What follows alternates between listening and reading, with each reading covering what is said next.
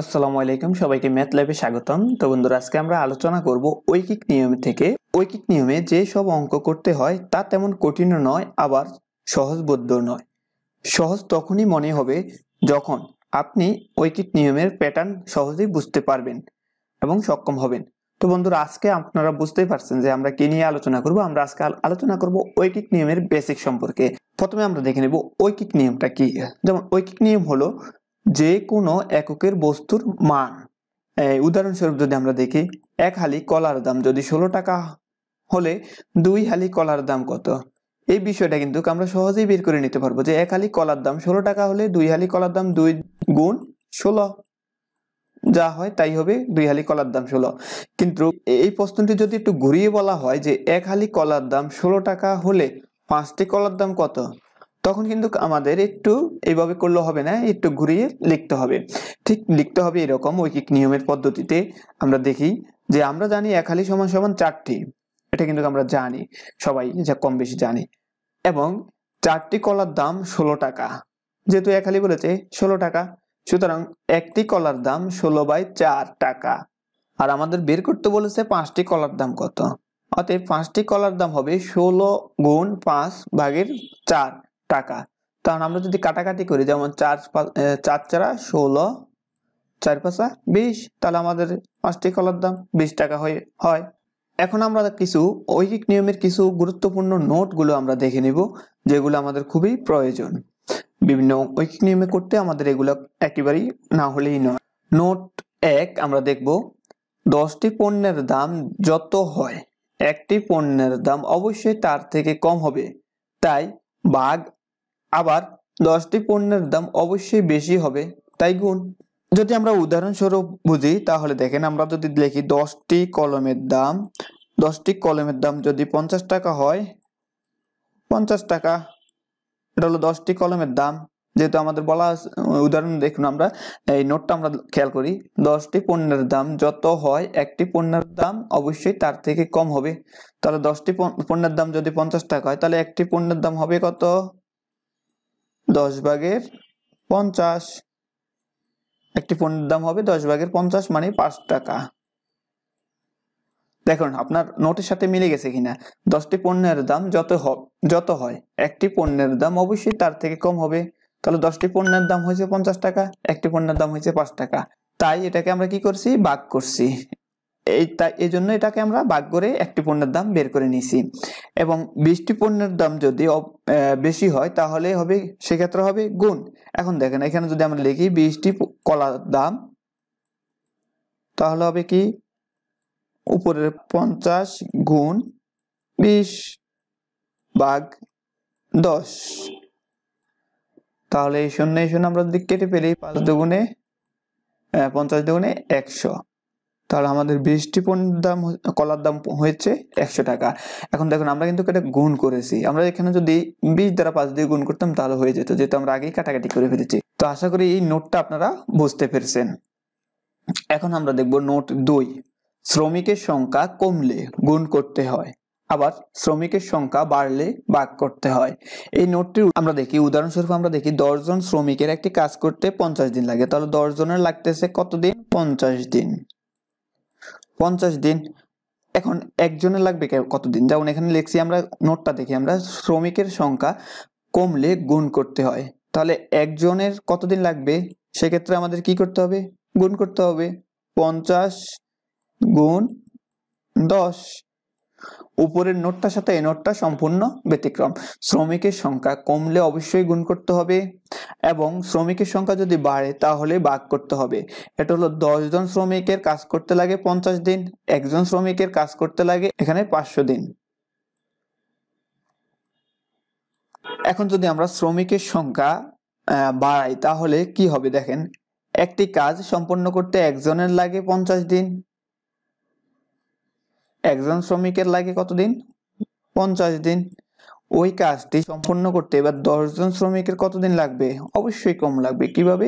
50/10 = 5 দিন। তাহলে আমাদের এই নোটটা আমরা পেয়ে গেলাম যে কিভাবে আমরা করব। নোটগুলো আমরা অবশ্যই যদি এই নোটগুলো আয়ত্তে রাখেন তাহলে দেখা যায় অঙ্কটিগুলো আপনারা খুব সহজেই করে নিতে পারবেন। তবে একটি কথা আপনারা এখানে মনে রাখবেন যে শর্টকাট সূত্র প্রয়োগ করে নির্দিষ্ট কয়েকটি অঙ্ক না শিখে বুঝে বুঝে অঙ্ক করলে অঙ্ক শিখুন, তাহলে দেখবেন অঙ্কের ভিতরে মজা পাবেন এবং নির্দিষ্ট কিছু অঙ্ক এছাড়াও যে কোনো অঙ্ক যেভাবেই আসুক না কেন আপনারা সহজেই করে নিতে পারবেন। সেজন্য খুব বেসিক সহকারে আপনারা দেখে নেবেন, তাহলে চাকরি পরীক্ষায় যে কোনো অঙ্ক যেভাবেই আসুক আপনারা সহজেই করে নিতে পারবেন। এখন আমরা দেখব আরেকটি নোট, যেটা হবে কোন অঙ্কে সপ্তাহ, মাস, বছর, হালি, ডজন থাকলে কখন এগুলোকে ভাঙাবেন আর কখন না ভেঙেই যা আছে তা দিয়েই অঙ্কটা করবেন। তার নিচে আমরা তুলে ধরলাম, নিচের উদাহরণগুলো আপনারা যদি দেখেন তাহলে বুঝতে পারবেন। আমরা যদি উদাহরণ দেই, 1 হালি ডিমের দাম 24 টাকা, তাহলে 15 হালি ডিমের দাম কত? তাহলে এটা কিন্তু আমরা সহজেই বের করে নিতে পারছি। যেমন 1 হালি ডিমের দাম যদি হয় 24 টাকা, তাহলে গুণ করে নিব আমরা 15 হালি ডিমের দাম। 24 দ্বারা 15 দিয়ে গুণ করে নিলে আমরা 360 পেয়ে যাব, 360 টাকা। এটা আমরা সহজেই, তার মানে এই ক্ষেত্রে আমাদের দেখা যায় কোনো ভাঙাতে হয় নাই, না ভেঙে আমরা এটা করে ফেলছি। এবার আমরা যদি একটু ব্যতিক্রম ভাবে করি যে 1 হালি ডিমের দাম 24 টাকা, তাহলে 15টি ডিমের দাম কত? এই ক্ষেত্রে কিন্তু আমাদের 1 হালিকে ভাঙাইতে হবে। তাহলে আমরা জানি 1 হালি সমান সমান 4। উপরে প্রথমে আমরা একটি অঙ্ক করেছি কলা দিয়ে বুঝাইছি, সেই অঙ্কটার মতনই সেম। 4টি 1 হালি সমান সমান 4টি ডিমের দাম যদি হয় 24 টাকা, তাহলে 15টি, যেহেতু আমাদের 15টি বের করতে বলছে, 15টি ডিমের দাম হবে ঠিক এইরকম 24 গুণ 15 এবং নিচে হবে 4। এখানে মাঝখানে এক লাইন আমি লিখি নাই, কারণ আমি আগেই অঙ্কটা বুঝাইছি আপনাদেরকে, যার কারণে এখন এখানে আর লিখলাম না। সেক্ষেত্রে আমাদের গুণ করে নিলে 4 6 24 এবং 15 দ্বারা 6 গুণ করলে হয় 6 15 90। তাহলে আমরা দেখেন আমরা কিন্তু সঠিক উত্তর পেয়ে গেছি। এখন যদি আমরা শ্রমিকের সাপ্তাহিক, যেহেতু আমরা এখানে বলছি মাস, সপ্তাহ, এখন আমরা সাপ্তাহিকটা দেখি। এটা দেখলাম হালিটা, ডজনেরটা। এখন আমরা সপ্তাহের দেখি। একজন শ্রমিকের সাপ্তাহিক আয় হলো 1400 টাকা, তাহলে 4 সপ্তাহে আয় হবে, তাহলে আমরা 1400 দিয়ে 4 দিয়ে গুণ করে নিলে দেখা যায় আমাদের রেজাল্টটা পেয়ে যাব মেবি 5600 টাকা। 600 টাকা, এটা হলো 4 সপ্তাহে হারা। এক্ষেত্রে দেখা যায় আমাদের এটাকে ভাঙাইতে হয় নাই। এখন আমরা যদি একটু ব্যতিক্রম ভাবে বলি যে একজন শ্রমিকের সাপ্তাহিক আয় হলো 1400 টাকা,